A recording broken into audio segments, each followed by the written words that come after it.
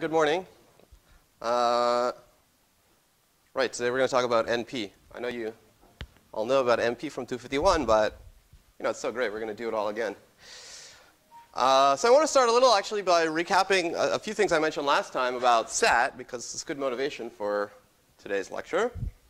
So recall we talked some about 3-SAT. The problem with checking if a given CNF formula with at most 3 literals per clause is satisfiable. And you can do it with a brute force solution in time about 2 to the n. And one thing I mentioned to try to pique your interest a little bit is that you can actually do it a bit faster than that. Still exponential time, but it was something like 1.34 to the n time. With an interesting algorithm. So that's interesting. And there's a similar algorithm or similar things you can do for KSAT when k is bigger than 3 that are a little bit better than brute force. So as I mentioned, KSAT for any fixed k, you can do it in time a little bit less than 2 to the n, something like 2 minus a constant over k to the n. Okay, so as k gets bigger, it gets closer and closer to 2 to the n, but still for any fixed k, it's better than 2 to the n. Okay, so the big question on this topic is whether 3-SAT might be in P.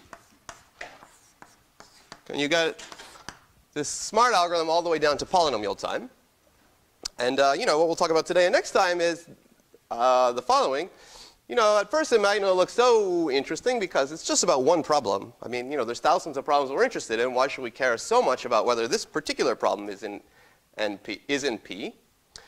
But as I've mentioned before, and as I think you may know, thanks to this theory of NP completeness, which we're going to start to study, whether or not this is in P directly impacts and is equivalent to, in fact, whether or not thousands and thousands of other problems that we care about are in P or not.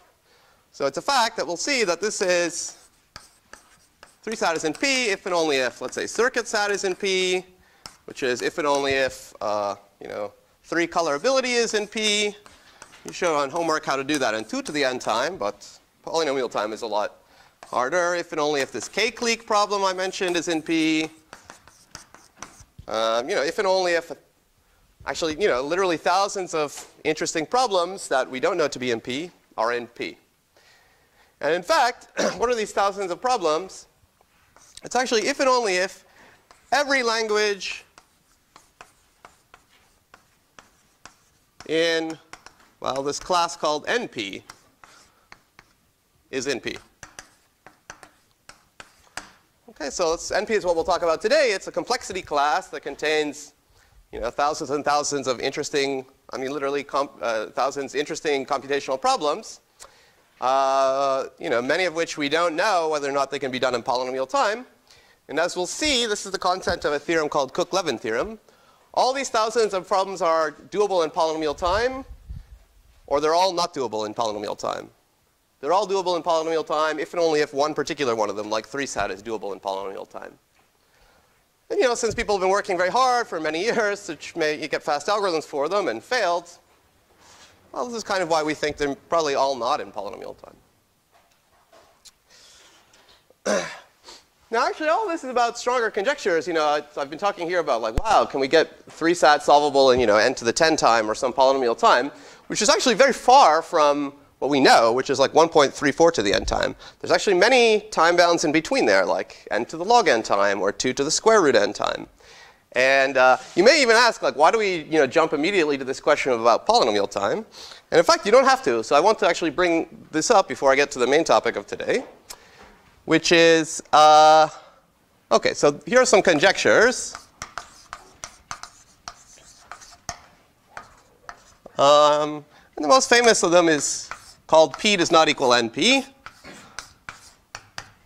And as I've sort of mentioned up here, and we'll see in the next couple of classes, although it's not the definition of P does not equal NP, this is equivalent to the question, or to the conjecture that 3-SAT cannot be solved in polynomial time.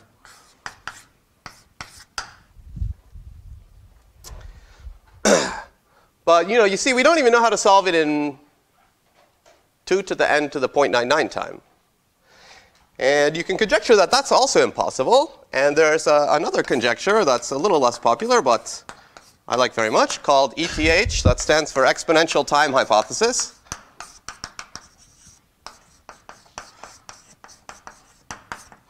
And it's exactly this. There exists a positive number delta such that 3-sat cannot be done in like 1 plus delta to the n time. Right? Yeah. OK, so it says that, OK, maybe you can get it down to 1.31 to the n. Actually, that's true. Or 1.2 to the n, or 1.01 to the n. But there's some limit. Like maybe you cannot do it in time 1.0001 to the n. Or roughly equivalently, it's saying like you can't get like a really sub-exponential algorithm, like even 2 to the n to the 0.99 is impossible. So this, of course, is stronger than this. ETH implies p does not equal np. And as we'll see maybe later in this class, not today, but the semester, it implies some other things that are interesting that we don't know how to prove, just assuming p does not equal np. In fact, there's an even stronger one called Seth, which is the strong exponential time hypothesis.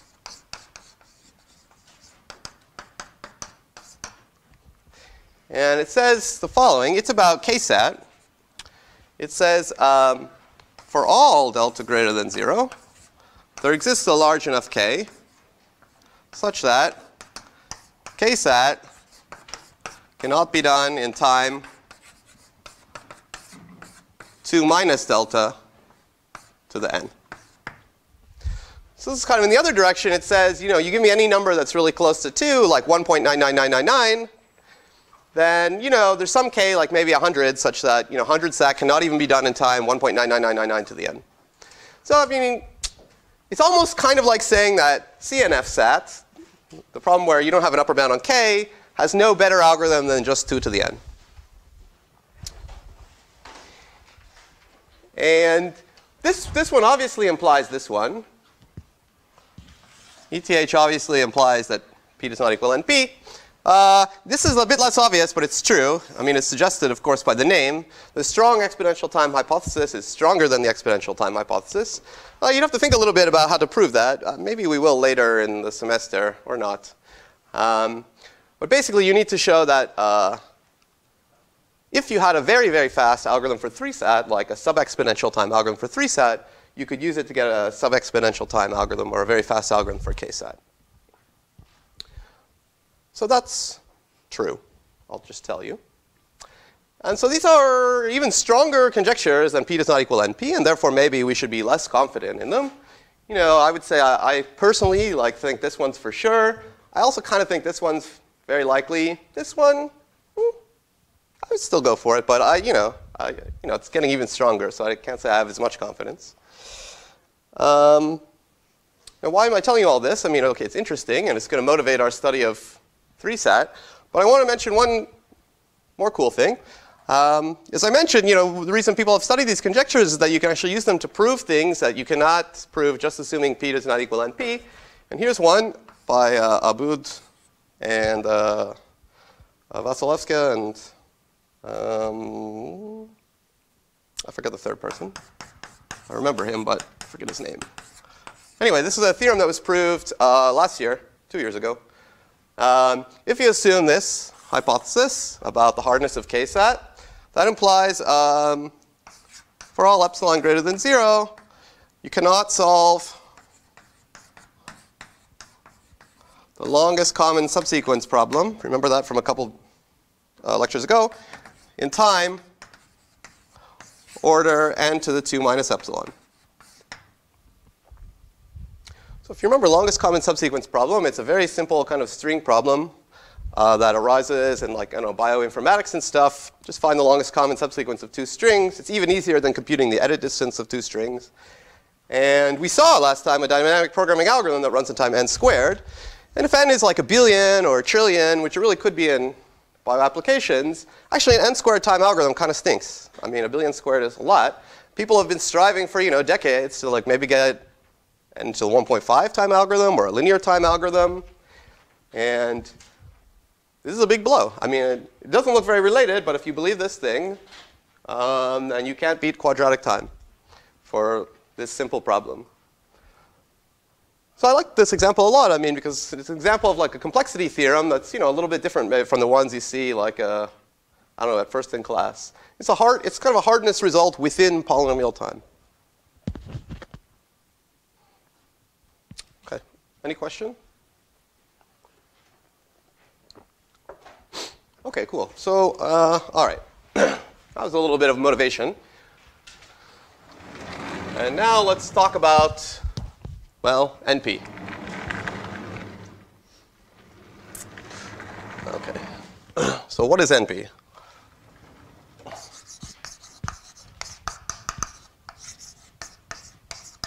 Okay, well, NP is a complexity class, as we see. It's a collection of decision problems. What the N and the P stand for, I guess I'll tell you eventually, but it's a poorly chosen name. Anyway, let me tell you first the idea. So, especially when we're talking about algorithms, we saw that for many problems, interesting problems, there was a brute force solution that sort of followed a common paradigm, brute force algorithm, that looked like this. It was kind of enumerate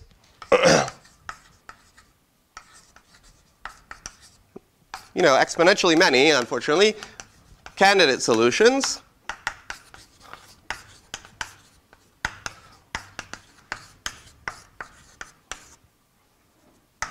This is somehow solution, S-O-L-N with a line.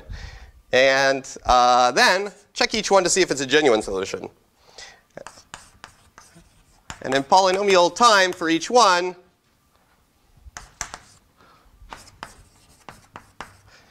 okay, maybe I didn't write that sentence extremely correctly, but when I give the examples, remind you of the examples, I think it'll be clear. So let me remind you, last Thursday, I think, we talked about like a bunch of problems that are in P, but they also had some brute force algorithms, and let's see how those work. So let's see. Let me kind of make a little table here. Candidate solutions.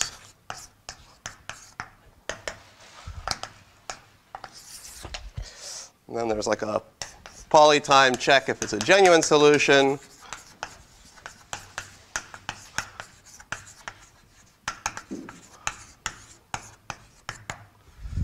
And then there's the problem.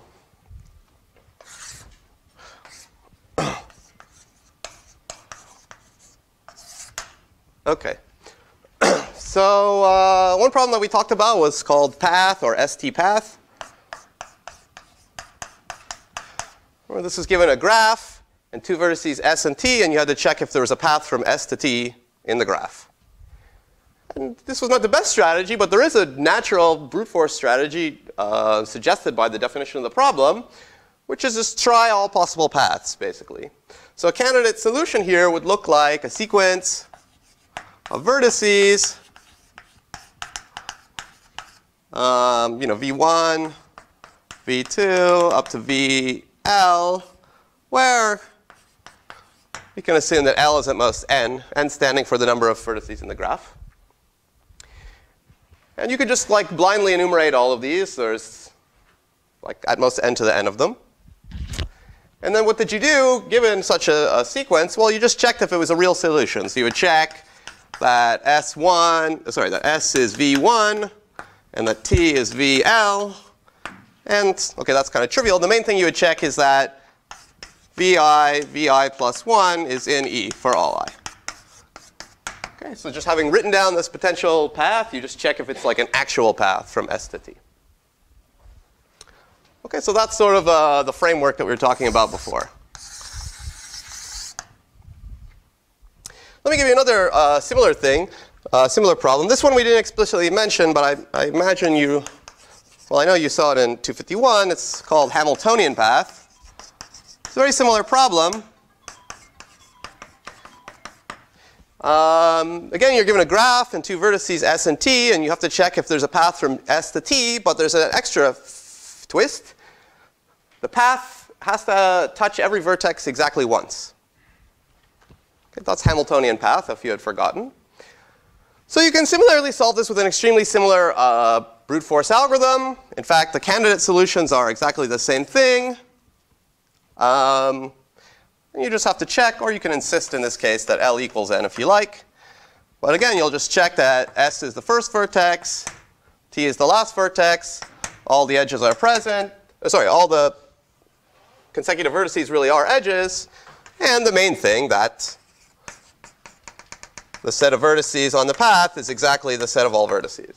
Okay, so if the length is N, and it touches all the vertices, then it hits each vertex exactly once.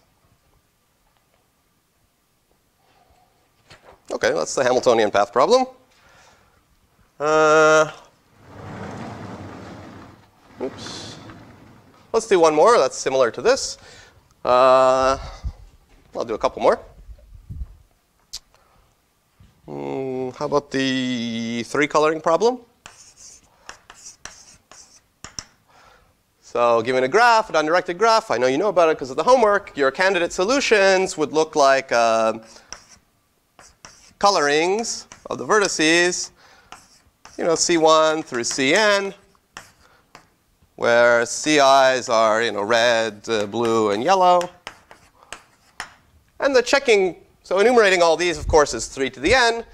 And, you know, checking them, though, is easy. Once you have a candidate coloring, you just check if it's valid. Okay, which means that Ci differs from Cj for all ij that are in edge.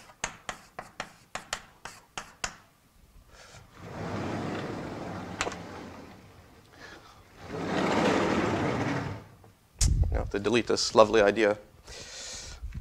So I want to give you a couple more examples.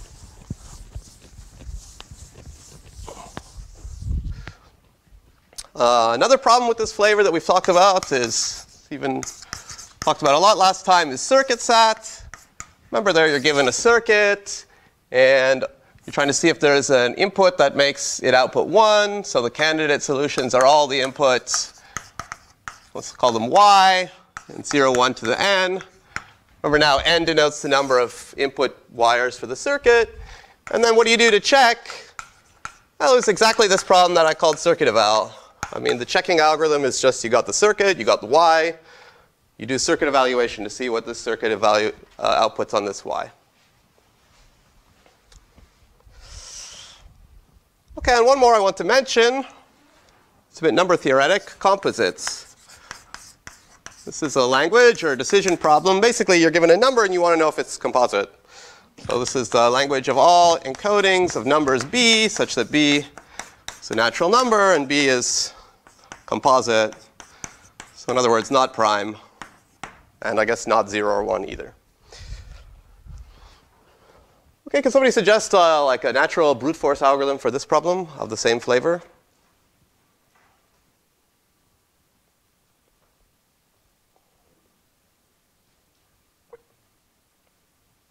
If you're in 112 and you're checking if it's composite, what do you do?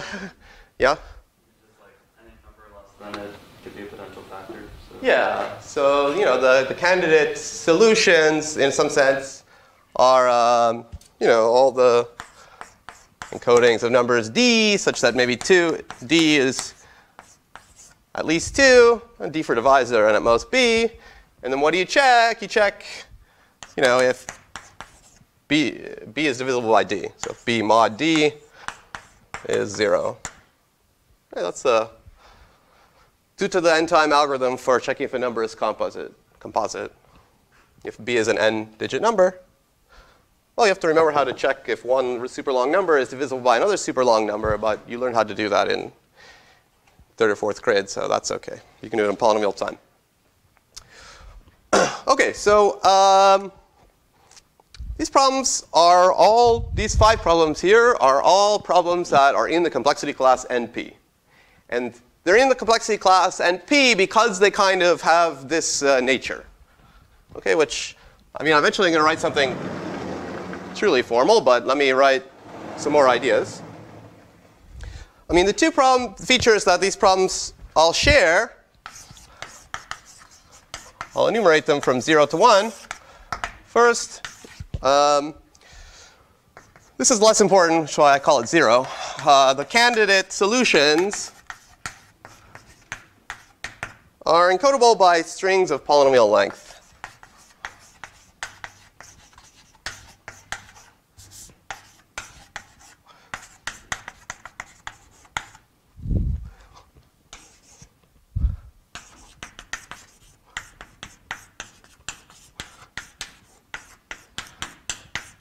Okay, so actually it's a little bit like saying there are at most exponentially many candidate solutions.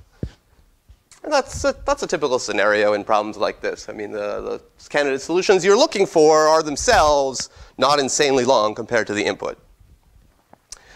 That's more of a technical point. This is the main point, 1.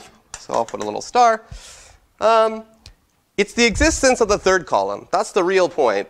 There exists an efficient algorithm to check if a candidate solution is like a real solution.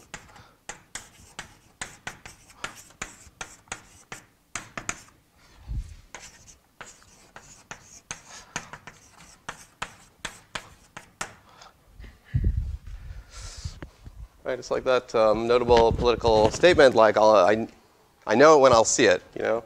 I mean, you're looking for like a needle in a haystack, but at least like you'll recognize it efficiently when you actually find it. Okay. So these are the two key features at a high level of problems or languages that are in the thing called NP.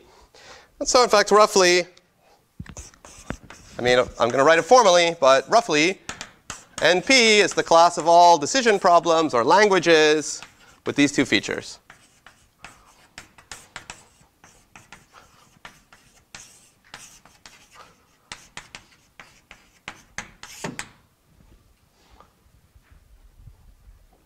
So as I said, you know, these 5 languages, it's going to be a fact that all 5 of them are in the complexity class NP.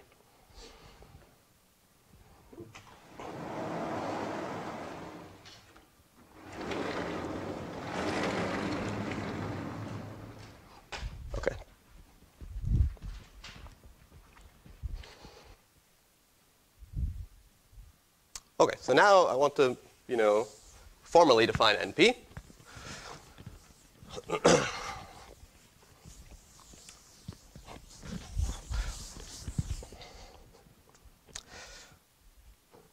And I guess I still won't, I'm delaying everything. I still will not just say like definition, here's NP. I mean,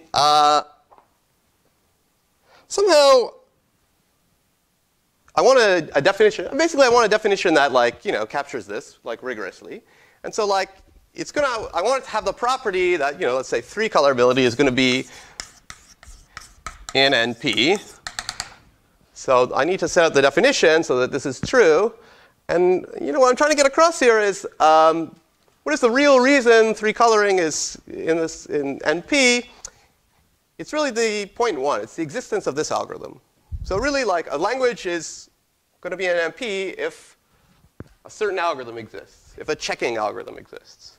Yeah? Do you have an example if like an algorithm that isn't NP? Well, algorithms are not NP or not in NP. Problems are in NP or not NP. Yes, there are known problems that are not in NP, and even like you know, halting problem or whatever.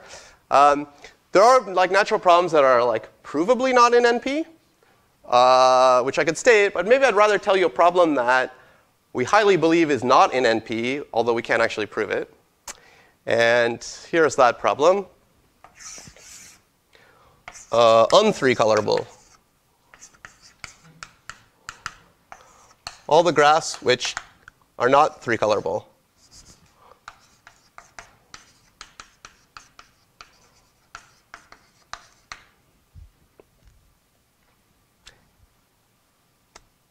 It looks funny because it looks like pretty much the same problem, but actually this class NP has a weird definition, honestly. It has an asymmetric definition. It's like different between somehow, we'll get to this later, but like being in the language and not being in the language. So somehow, like, if I give you a graph, I can easily certify to you that it's 3-colorable. If I'm somehow smart, I show you the 3-coloring. But like, it's not easy for me to certify that a graph is not 3-colorable. Like, what can I tell you that you'll easily check that makes you convinced it's not 3-colorable? I mean, maybe, if I'm lucky, I could say, like, hey, look, here's a copy of this subgraph in there. And then you're like, oh, yeah, it's not going to be 3-colorable. But not every un-3-colorable graph has one of these. So it's not clear what to do. Yeah? But if P equals NP, right? So Yeah. you could solve the 3-colorable question, then you could solve that easily too. Right? Yeah, we're getting a little ahead of ourselves. But it's true that if P equals NP, which I don't believe, then that would mean there's a polynomial time algorithm for 3-colorability. And I think on like homework 2, question 2, part A or something, you showed that if a language is NP, then its like complement is also NP. And indeed, if you could solve 3-colorability in polynomial time without any brute force algorithm, just like some crazy algorithm, well, then almost by definition, you can tell if a graph is 3-colorable by yourself efficiently. And so you can tell also if it's not 3-colorable by yourself efficiently. Yep. Is there kind of like a parallel concept that you work up in like complexity classes? Like, is there like a P equals NP for problems that have like verifiers in x times and not necessarily 2x times or something like that? Yes. We may get to all of this. Yeah. Yeah. OK, let's get back to NP for a bit, though. Great questions, though. Yeah, so the real reason 3-colorability is going to be in NP, according to the formal definition that we'll give in a second, which I think even you've seen before, is because of this algorithm, V. I write V because people usually call it a verification algorithm. So it's an algorithm. And it's going to take 2 inputs, which in this lecture I'll call x and y. And in this case of 3-colorability, like x is the real input, g. This is just saying that like the checking algorithm has access to like the actual input too. Like you don't just give the 3-coloring algorithm the list of colors, like you also tell it what the graph is. And this y stands for the encoding of the candidate solution, which in this case is like a list of colors.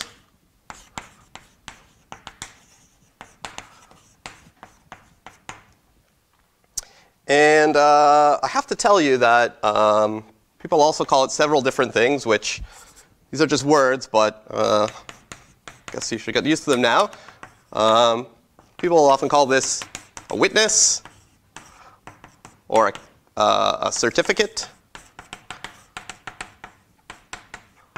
Although you should really preface this by the word potential, because it's supposed to be a witness or a proof or a certificate that this graph is is 3-colorable, but you have to check it. So that's why I prefer to call it a potential witness or a candidate witness. And I'm really just describing the algorithm that's sitting here.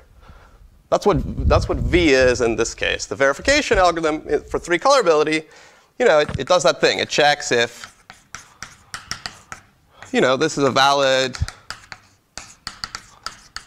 coloring of G.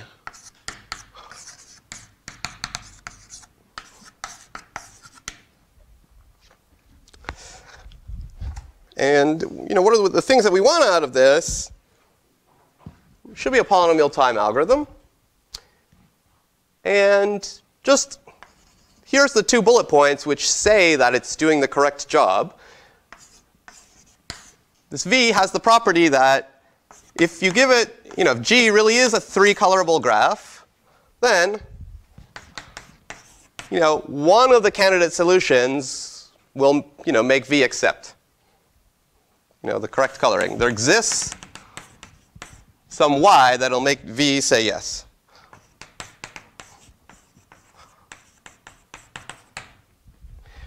And on the other hand, V is, doesn't just like say yes to everything. I mean, it's actually checking something. So on the other hand, if you run the verifier, this verification algorithm on G and a list of colors, and it says accept, okay, then you actually have an assurance that this G is 3-colorable and it's in the language that we care about. So these 2 bullet points encapsulate the idea that V is properly checking that like this Y is or is not a sort of certificate or witness that this graph is 3-colorable, that X is in the language.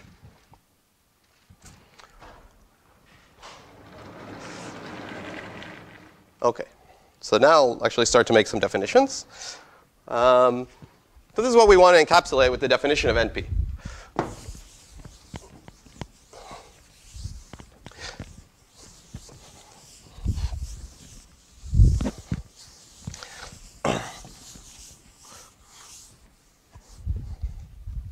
So first, let's encapsulate the second 2 bullet points about V doing a good job of verifying a string is in a language. So we say an algorithm, which ultimately is maybe a Turing machine, V is a verifier for language L.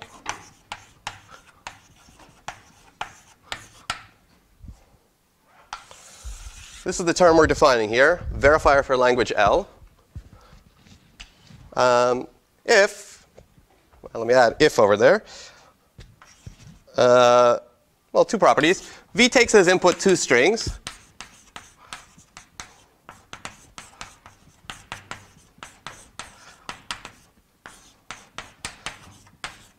At a high level, X is like the quote-unquote real input, and like Y is this potential witness or potential certificate that X is in the language. And this is the main part.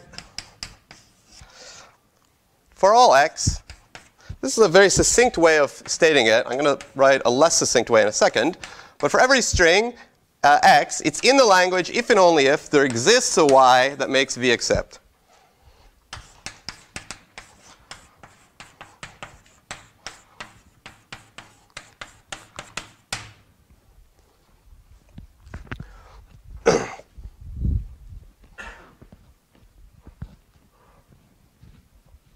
OK.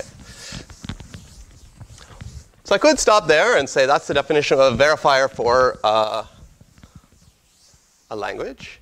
But let me just expand on this star part, because you'll be later in life proving things are in NP. So you'll be proving you'll have a particular V, and you'll need to prove that it's a verifier for a given language. So you have to prove these 2 things. Well, this will be by definition. So you have to prove this star statement. And this is an if and only if, right? So whenever you're proving an if and only if, you have to prove 2 things, like this direction and that direction. So I'll expand those. Right? To prove star, you must prove 2 things. I'll call them 1. This is usually the easier part. Well, usually they're both easy, to be honest. If X is in the language, then you have to show there exists a Y such that V of X, Y accepts.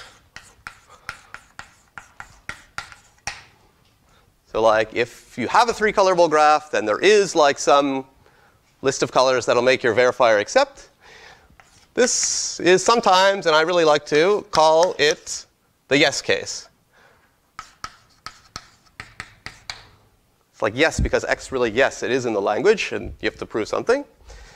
And the other direction is 2. If X is not in the language, then, well, the negation of this. So for all Y, V of X, Y does not accept. So if X is something that's not in the language, there's no Y that will like fool V into accepting. Which is often called the no case.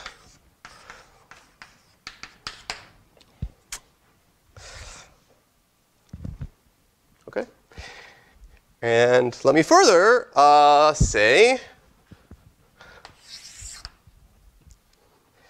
Let me write down the contrapositive of 2.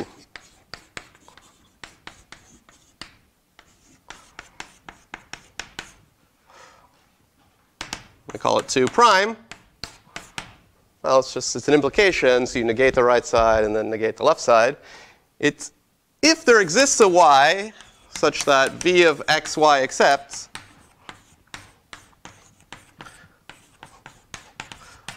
then x must be in the language.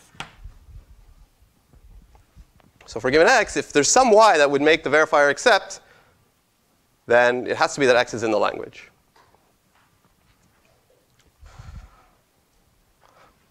OK, so I've elaborated a lot on this part of the definition star over here, but let me just say, it's like a life pro tip that whenever you're proving star,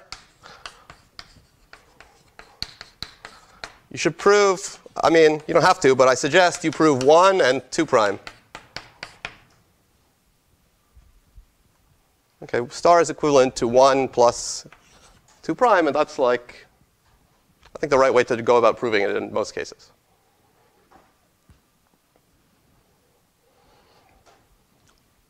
Any questions?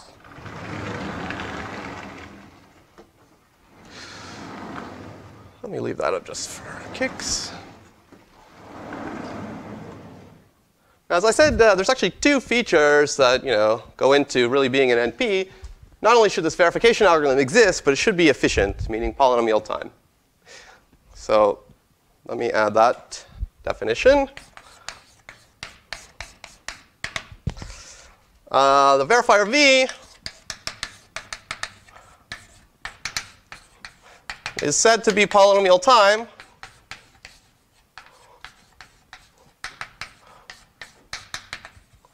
if, now you might say, wait, why are you making a definition? Like v is just an algorithm. We already know what it means for an algorithm to be in polynomial time. Well, this is a little annoying / subtle, but we have a different definition for verifier algorithms. If v runs in time,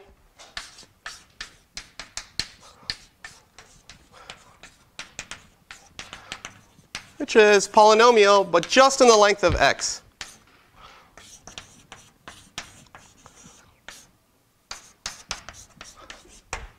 OK, what I'm saying here is, for verifier algorithms, we measure the running time just as a function of x, the real input. And I have to say, this is a bit of like a subtlety, which is it's a bit annoying that there are any subtleties here, but anyway, I'll say it.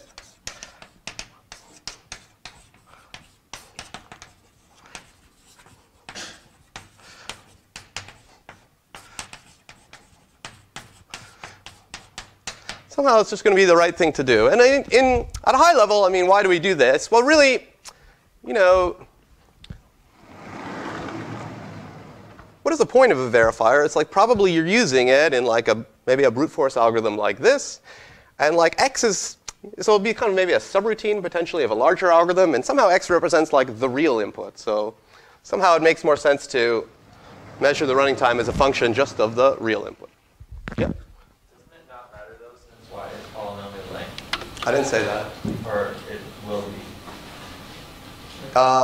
It need not be. I didn't say that. But it is true that if you know that you have a polynomial time verifier, then when you're looking at this condition, like, gee, I wonder if there's a y that makes v accept xy, there's no point in looking at y's that are like exponentially long compared to x. Because, and this is like kind of this annoying subtlety, this thing runs in polynomial time in the length of x. So it wouldn't even have time to read all of those characters. So in some sense, if you're only going to care about polynomial time verifiers, which we are, then you could say, then you could restrict this to just there exists polynomial length y's that make the verifier accept. Because the verifier is only going to have time to read polynomial length strings anyway.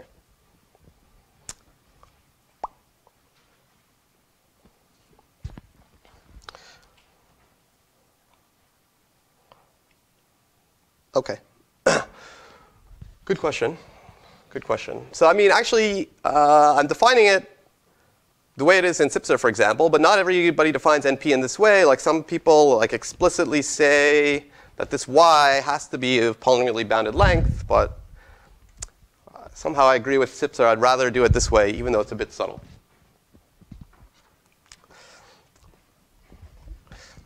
OK, so here is the final definition. NP is just the set of all languages L such that L has a polytime verifier.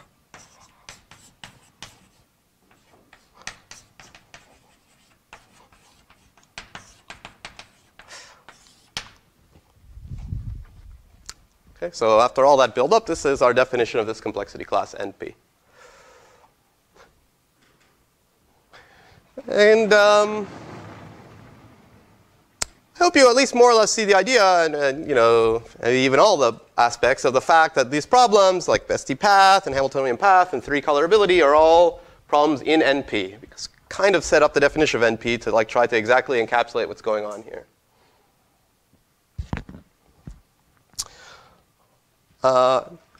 Nevertheless, this is a tricky definition. I will now like prove some things are in NP.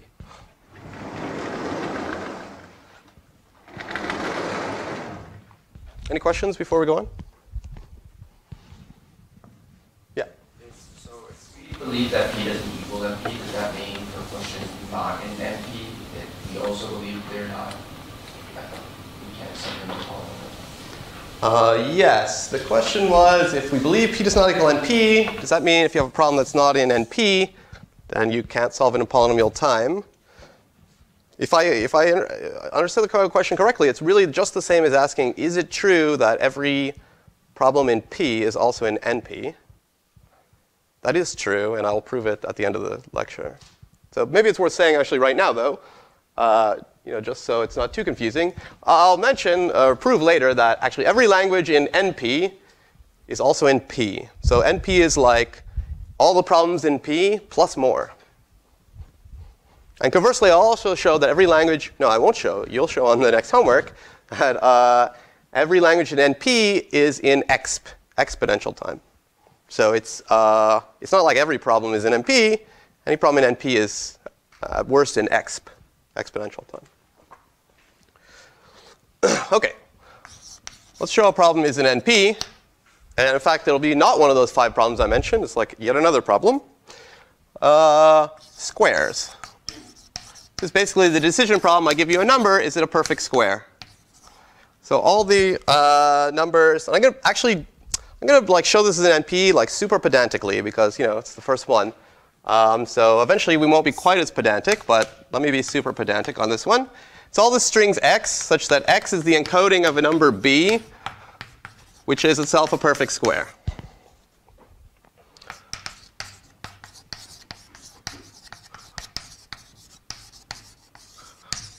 So it's this language. 0, 1. What's the next string?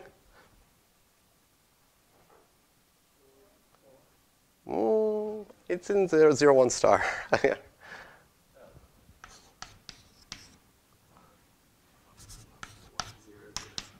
Yeah, 1, 0, 0. And 1, 0, 0, 1, 1, 1, 0, 0, 1. OK. All the binary strings that represent numbers that are perfect squares. I'm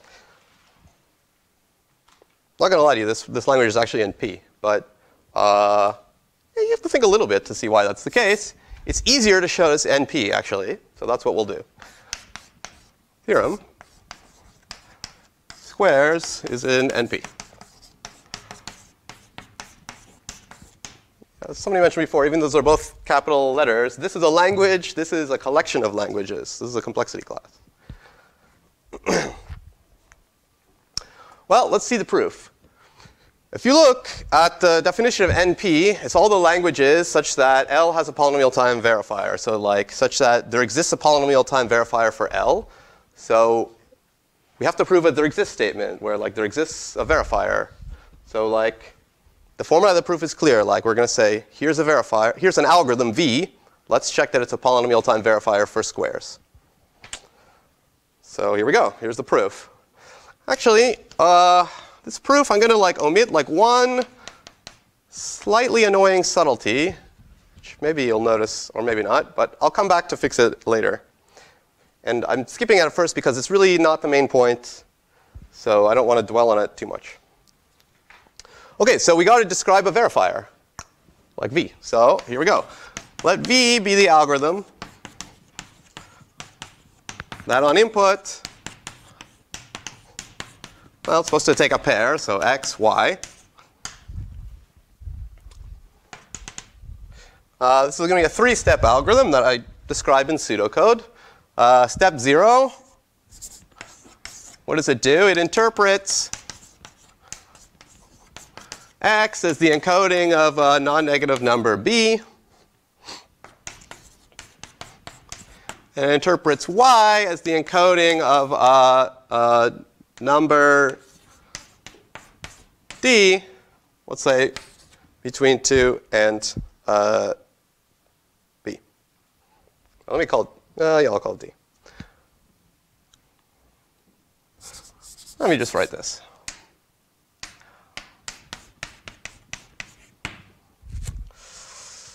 OK, and let me squeeze it all on here. Step 1, this is the main step, really. Compute d squared.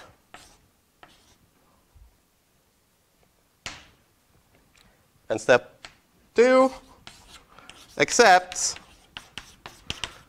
if and only if d squared equals b. You know, otherwise it rejects. That's the algorithm. So it's at least so far a verifier in the sense that it satisfies the first bullet point. It takes 2 inputs. OK, so to prove that L is an NP, we have to prove that this V is a polynomial time verifier. So let's first check that it's polynomial time.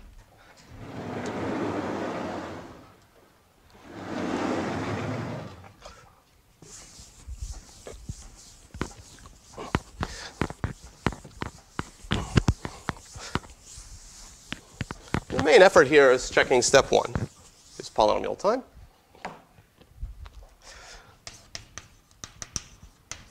And 1, this V is a polynomial time verifier.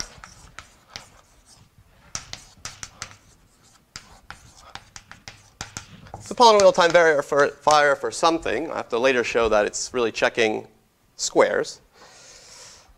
OK, and remember this is poly n time, where n is the length of the encoding of b.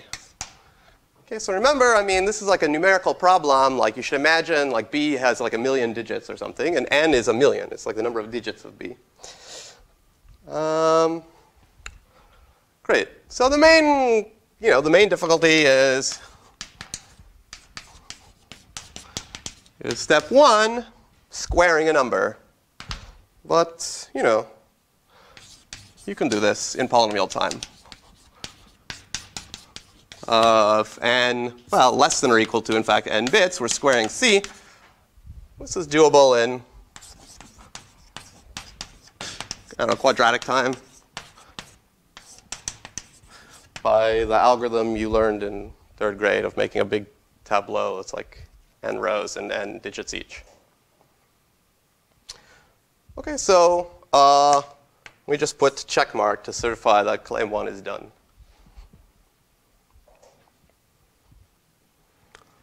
OK, what is claim 2?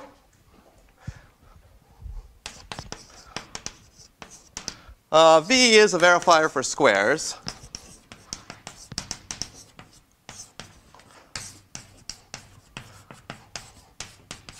In the sense that we have to prove star up there. I'm going to be proving this star. So as I said, right. As I said,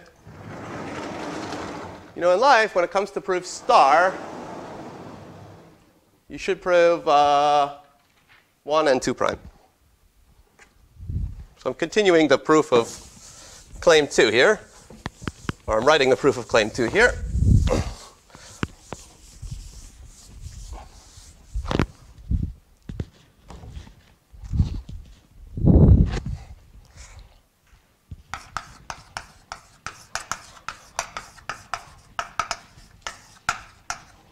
as I said, there's two things to prove. So first, the yes case.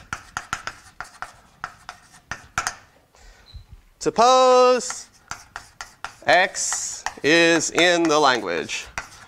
Squares. Well, let's just interpret what that means. It means by definition of squares, x is the encoding of b, where b is a perfect square, which means it's c squared for some c. Okay, and now we have to show that there exists some y that'll make this algorithm accept. Somehow I got to switch between c and d. It doesn't really matter, but y will be the encoding of this c. Okay, then it's always a risk writing this word clearly, but I really think it's clear. Clearly, v will accept when you give it accepts for y being the encoding of c. Because, well, just look at it. I mean, this part is actually always easy. And the no case is like equally easy. That's the end of the yes case. We're proving like 2' now. Suppose, conversely,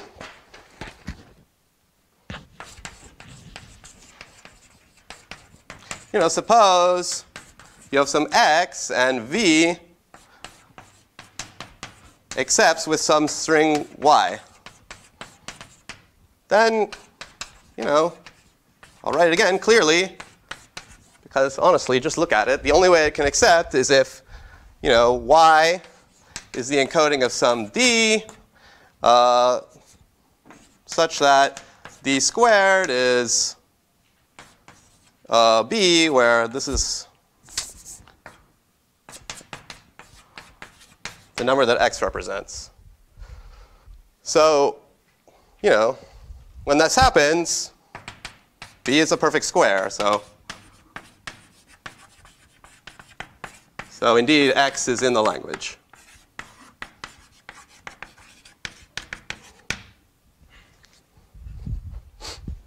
And that's the end of the whole proof that squares is in NP. As I said, I was being a little pedantic, but well, I want to be pedantic at least once. Any questions? It makes sense. I mean, how can you check? There's a brute force way to check if a number is a square. Just go through all the numbers less than it, square them, and see if you get the target number. You can do it more efficiently with like binary search, but this works.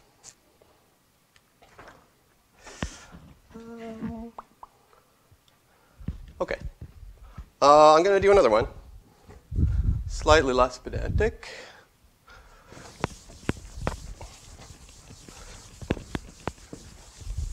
I'm going to show you that 3 coloring is in NP. 3 coloring, the language of all 3 colorable graphs, encodings of 3 colorable graphs is in NP. OK, so what's the proof? Well, as I said, I mean, to show something is NP, you have to describe an algorithm. So here we go. Let V be the algorithm. That on input, a pair, let me say it's G and Y. I'll really just call it G. Does the following.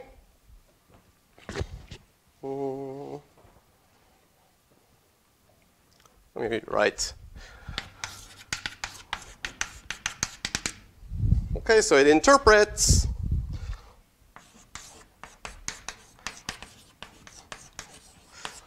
Y, which is a string, as a list of colors. The encoding of a list of colors, one for each vertex.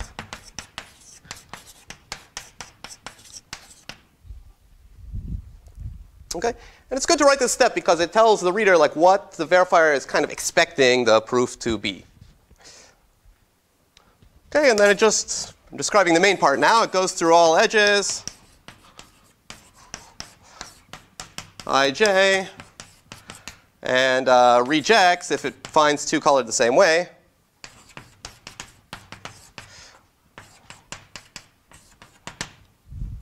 Else accepts.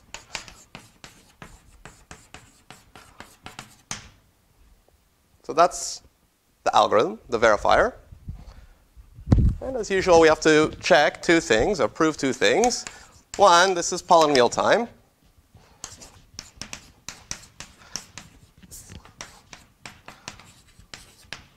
In the encoding length of G. So all this stuff, this takes, m steps, basically. So I'm just going to put check mark. It is clear. You can write, it is easy to see that it's polynomial time. Although, I mentioned before, all these proofs have a little subtlety. Put a little star there. I'm going to come back to this subtlety later. It's related to your question. But let me do the main part now. I have to show that this is a verifier for the language 3 coloring. And it'll be equally easy and obvious as with squares.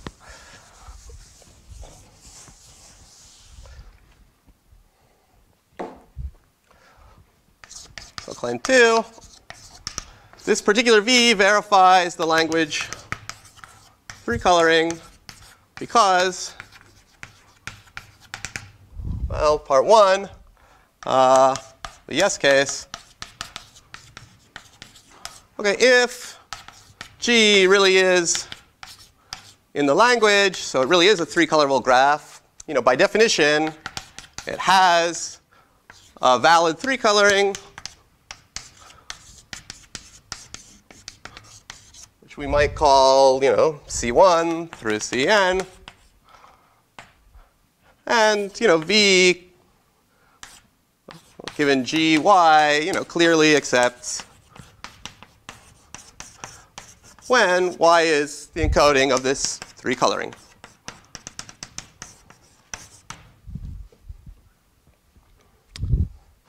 Okay, and conversely, the no case, whenever the verifier accepts, it is true that the G part is 3 colorable.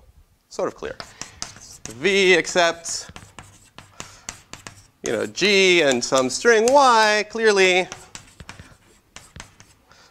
I don't know, y encodes a valid 3 coloring of G. Still a little bit pedantic, but anyway. So indeed, G is in the language.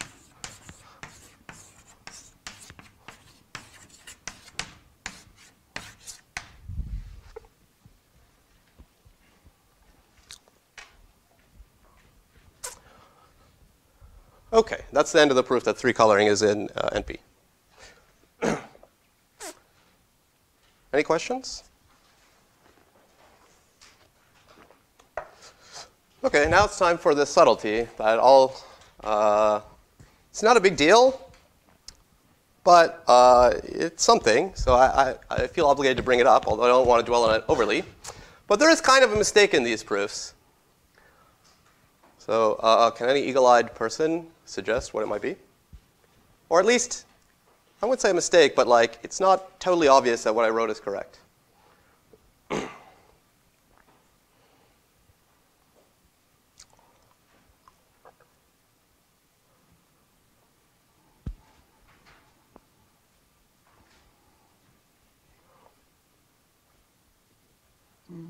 See if the offending statement's still on the board.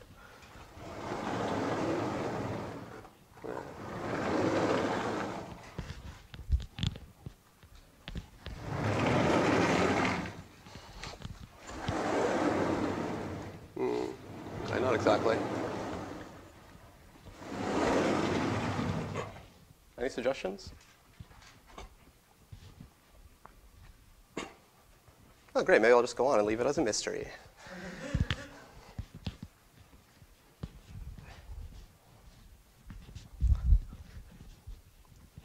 Okay.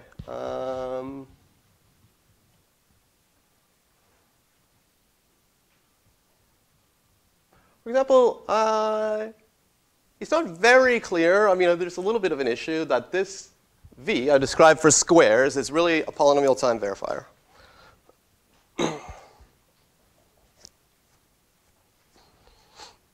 Although step 1 can definitely be done in time polynomial in the length of d. Step 2 is not a problem either.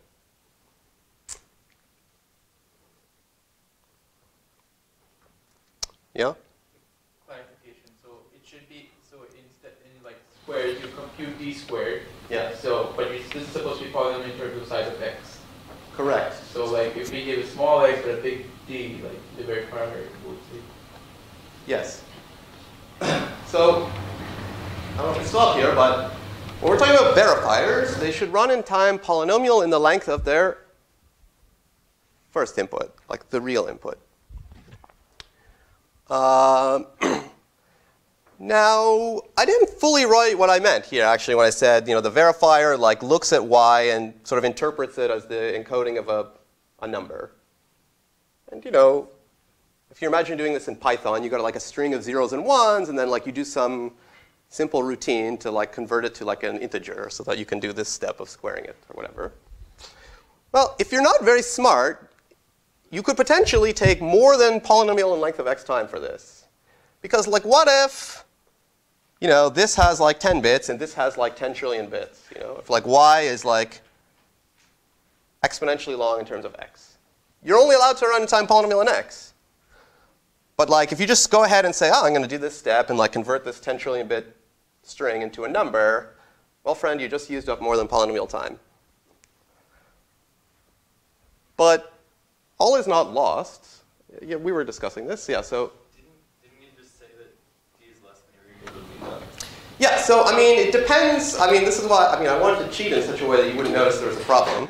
Right? So it depends what I mean, or what you think I meant by when I said interpret y as the encoding of a number which is less than b.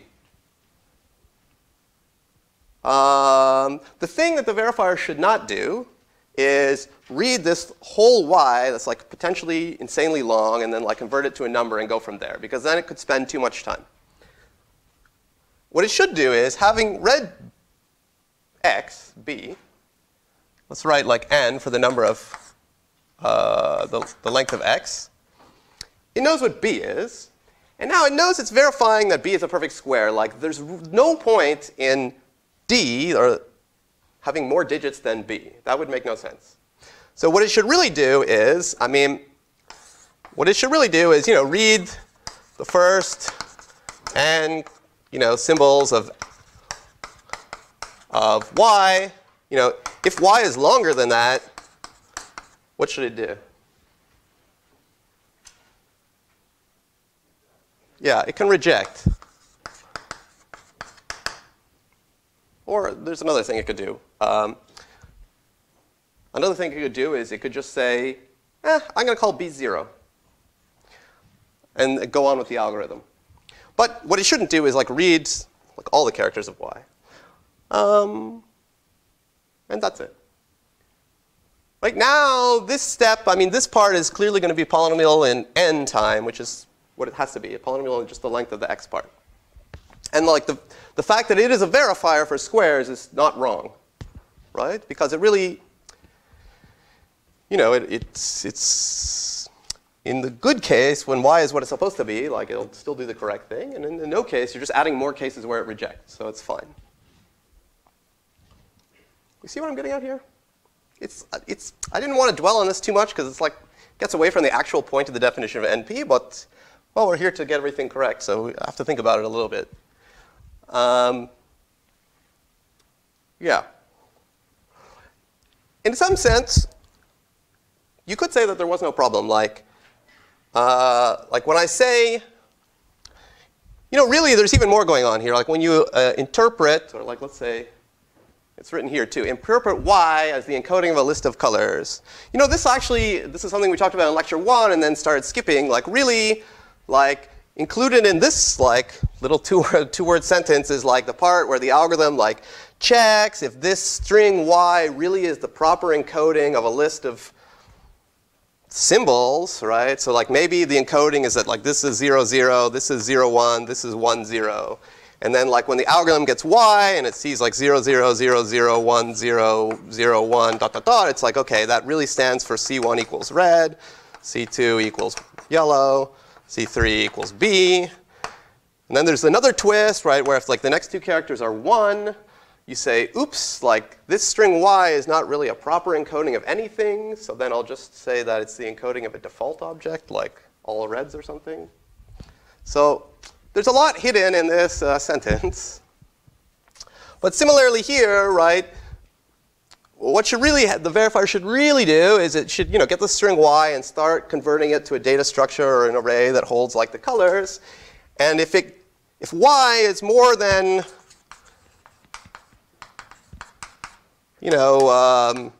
like 2 times n, then it can just reject. Or, because this is only supposed to be like maybe 2 bits for color, it's 2n. Okay, so that like makes sure that like the algorithm does not take more than polynomial time in the representation size of G. See what I'm getting at? Any questions here? So in the future, it's like annoying. I mean, it's an annoying point. So in the future, like, or when you're writing homeworks and so forth, you should definitely always write a step 0 that looks like this. But I won't require you to like elaborate on this point I've just been discussing unless it's for some bizarre reason like not obvious. Okay, so like when you write this, I'm going to like mentally assume, the TAs will mentally assume like the verifier is not doing something preposterous, like reading all of y, even if it's potentially exponentially long. It's just doing the obvious thing. OK? Great. Let us never talk about this again. OK.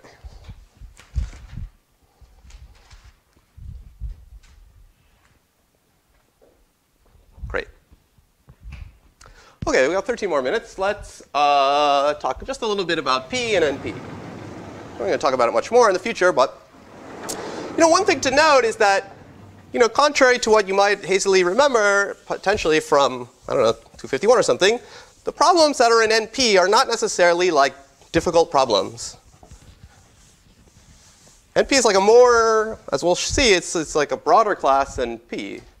So for example, the squares problem, it's in NP. It's actually not hard. You can solve the squares problem actually in polynomial time, even in nearly linear time. It's just checking if a number is a perfect square. Well, you have to think a little bit about how to do that, but it's actually easy. OK, so don't naturally think that like NP means like some hard problem necessarily. There are some problems in NP which seemingly are super hard, but not all problems in NP are. So I mean, at a super high level, right, let me just remind you, roughly speaking, P, what is that? P is all the problems, decision problems, where deciding if there's a good solution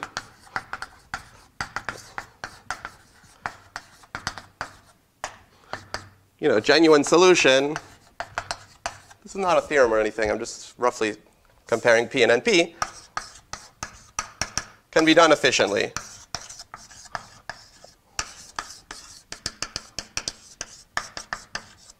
And what is NP? It's the problems where checking, or verifying if a candidate solution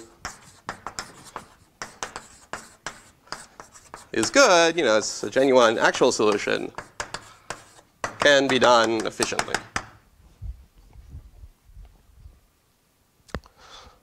OK, and as we all know, like it's easier to check that somebody has correctly done a jigsaw puzzle than to actually do the jigsaw puzzle in the first place.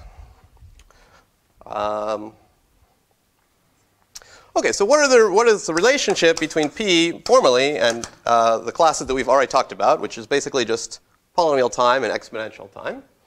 Well, as I said, we'll show that P is a subset of NP, and NP is a subset of exponential time. Actually, this one will be on the homework. In Sipser, he states this, but he doesn't prove it, so you can prove it. And I'll prove this to you in 10 minutes.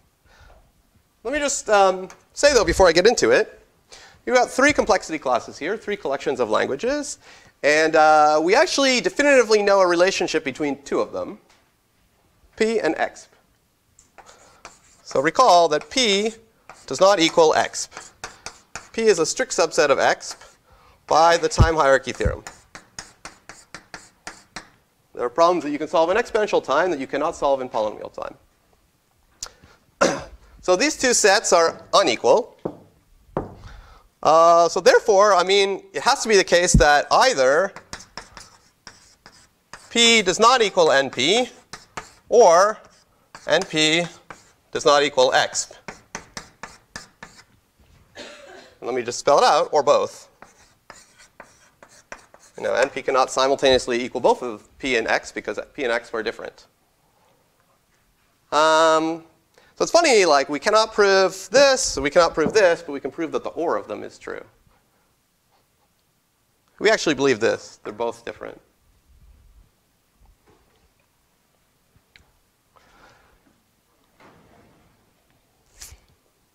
OK.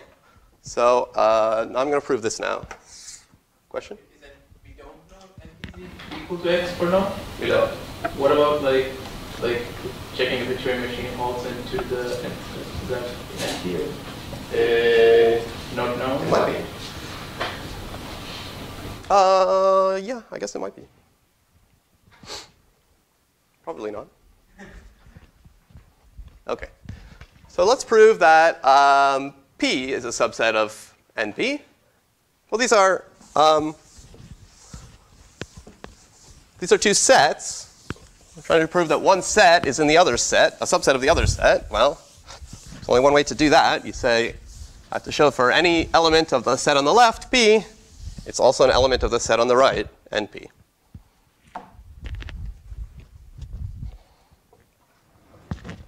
The proof, I would say, basically writes itself. I mean, you can almost just start writing all the obvious steps until you've written the proof. So as I said, you know, the only way you can do this is say, you know, let L be an arbitrary language that's in P. We want to show that L is in NP.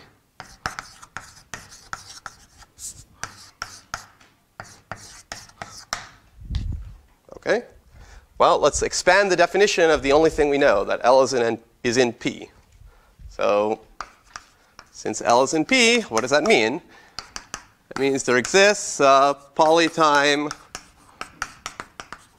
Turing machine or algorithm, it doesn't matter at this point, M, such that, well, X is in L if and only if M, when run on X, accepts.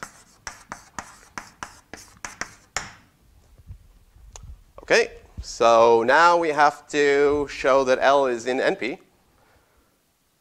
As you know, to show that a language is in NP, like the first step is say, check out this verifier algorithm. So let's do that. Consider the Turing machine V that on input X, Y. Let me ask you now. So what should V do?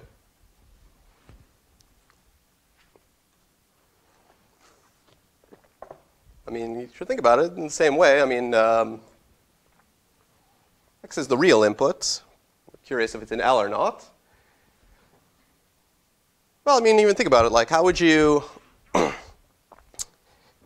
in 3 coloring, one like picture you can have in your head, and we'll talk about this actually in more detail later, is, you know, you're a poor polynomial time algorithm. You really want to know if this graph is 3 colorable or not. You're like, man, I'm polynomial time. I really don't know what to do. Perhaps a helpful person comes along and says, check out this list of colors. That's good for you, but you're skeptical of this mystery person that dropped a list of colors on you. So you say, well, I'm going to check your work. OK, and then, but you know, in polynomial time, you can check that the coloring is valid. And then you can say to yourself, all right, this X is definitely 3 colorable. Or if it's not valid, you don't know that it's not 3 colorable, but you just said, hey, I wasn't fooled at least by this. So similarly, I mean, you have to ask yourself, what do you want? Like, your goal here in life is to try to check if X is in the language L, it'd be great if like some person would give you what, then you could do what you need to do. Yeah. In the back?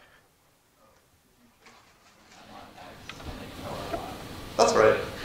You're like, hey, I got this. Like, I don't even need anything. I can check for myself if X is in the language in polynomial time. You know, I got this. So like step 0 is nothing. I mean, you don't interpret Y as anything. You're just like, never mind. 1, just do M of X. You don't even need like a simulator. You just make V the Turing machine that ignores the Y part and just literally has the same states as M otherwise. OK, so then, all right, we have to prove the 2 claims. Claim 1, V is a polynomial time verifier.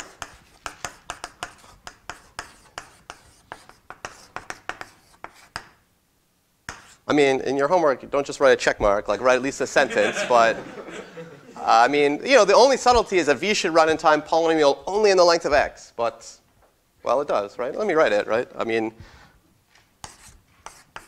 Vxy runs in poly X time, clearly,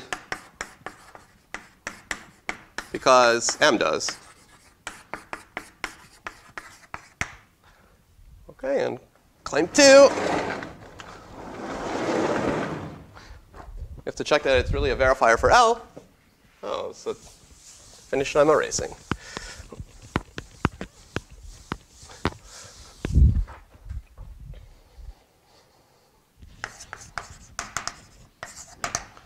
V verifies L. Well, there's always 2 points we have to show. If X is in L, we have to show that there exists a Y that makes V of XY accepts. What Y should we choose? Literally doesn't matter. You can choose an empty string, say.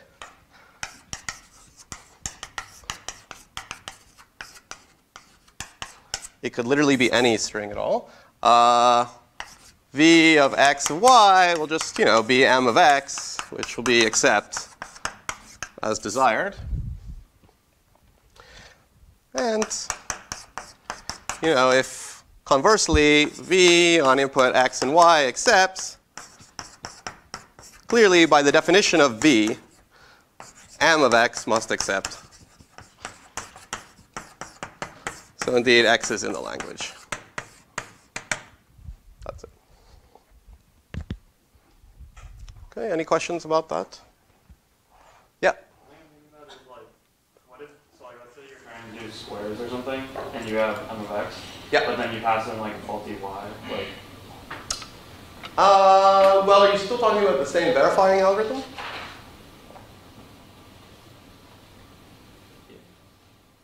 Well, I guess we don't care about, like, I guess V in general does, like, it's not always has to be the case where what checks if Y is on X. Right. So this is a good question. Like, imagine L is squares. In this case, we've implicitly described 2 distinct polytime verifiers for the squares algorithm. One of them, we described it like super explicitly. It interpreted the Y as a number, then it squared that number, then it checked if that squared number was equal to the real number, and accepted it or not. That proved that verifier proved that squares is in NP. Here we're actually being a little bit less explicit because, I mean, you have to take it a bit on faith. I told you that the squares problem is actually in P. So there's a Turing machine that checks if a number is a square. The simplest such Turing machine I know basically does the same thing. It searches for a square root, but it does it with binary search. So that's a bit more subtle. You have to think a little bit that it's in polynomial time. But that more complicated machine, M, is polynomial time and does check if a number is a square.